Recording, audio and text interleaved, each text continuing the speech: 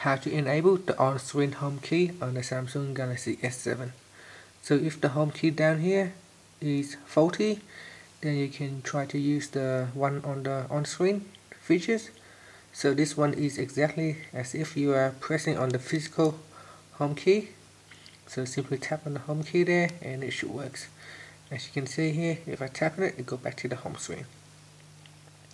To enable this feature, first press on the home key to go back to your home screen.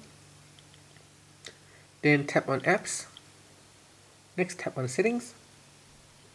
In the settings screen, go down and tap on accessibility. Then tap on dexterity and interaction. Then tap on assistant menu. Then make sure the switch is turned on.